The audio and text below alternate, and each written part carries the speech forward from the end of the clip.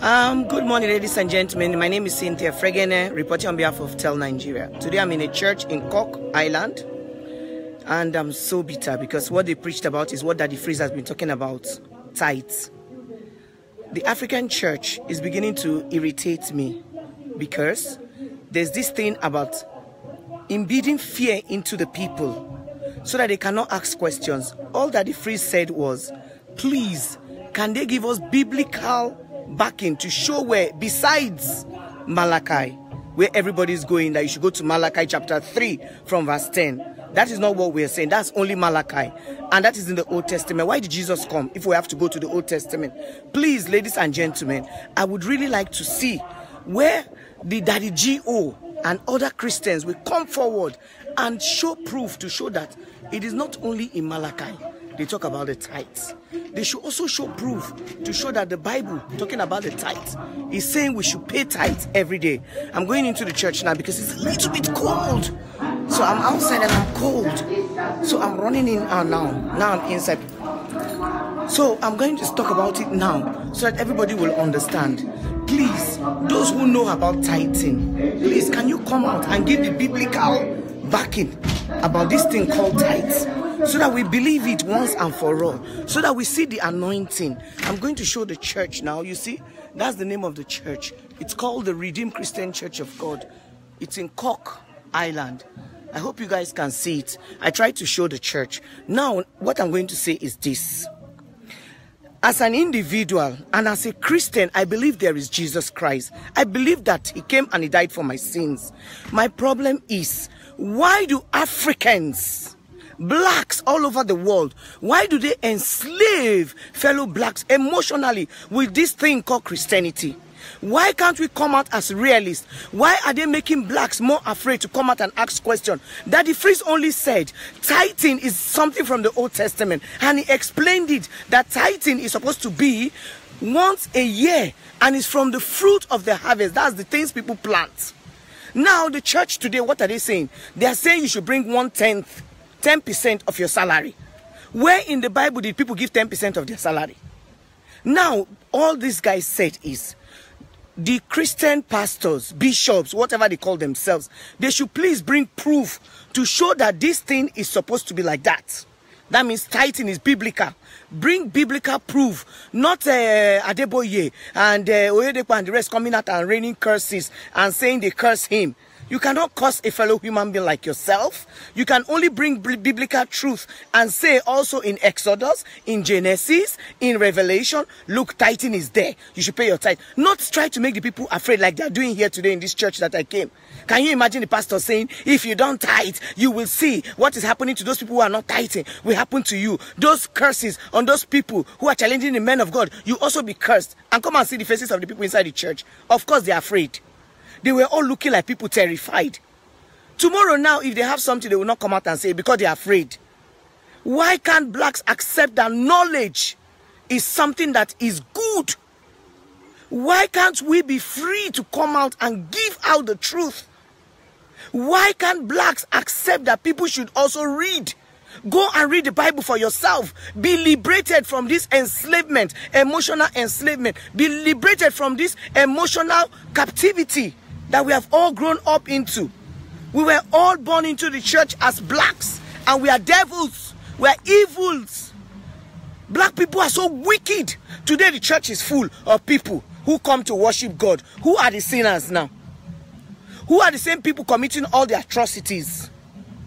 My problem is not about the atrocities. My problem is about tithing today. So I'm going to try and be focused.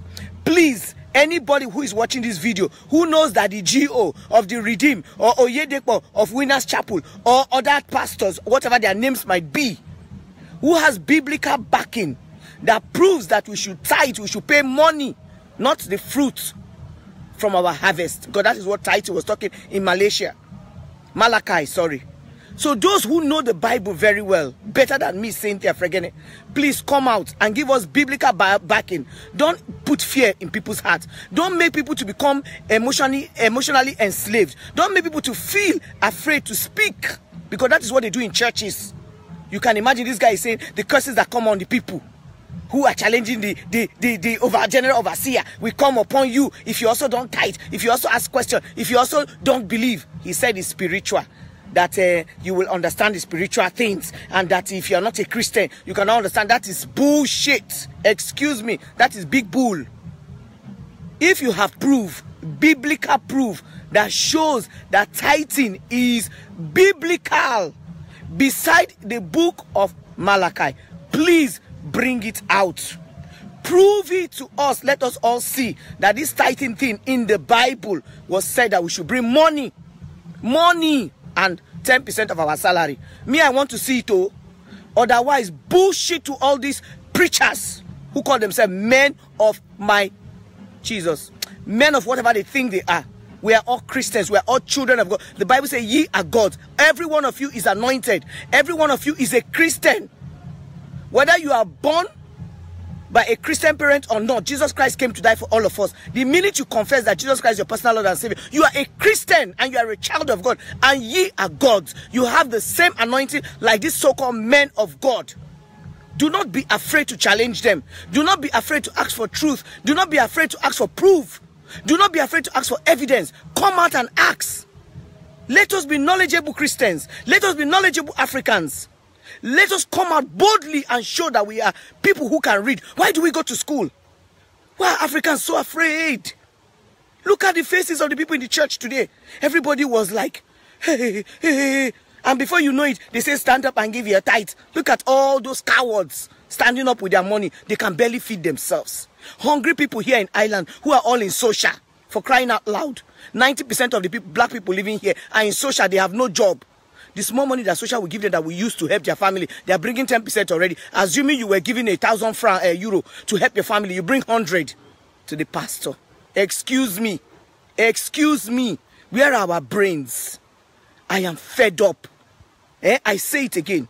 I am fed up. And I challenge whosoever it is that calls himself a man of God or a pastor, please bring biblical backing.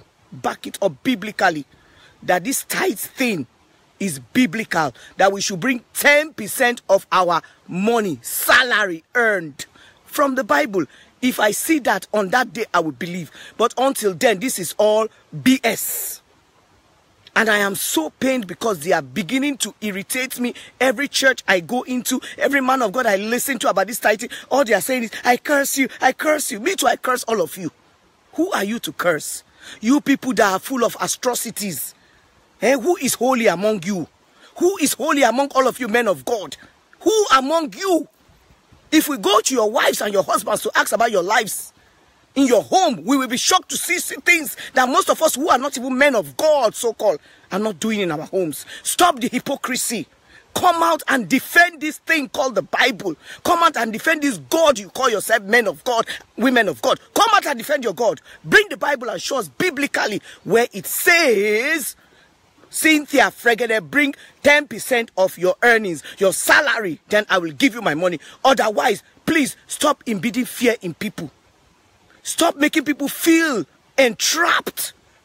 Stop making people feel as if this God is a wicked God. God is not a wicked God.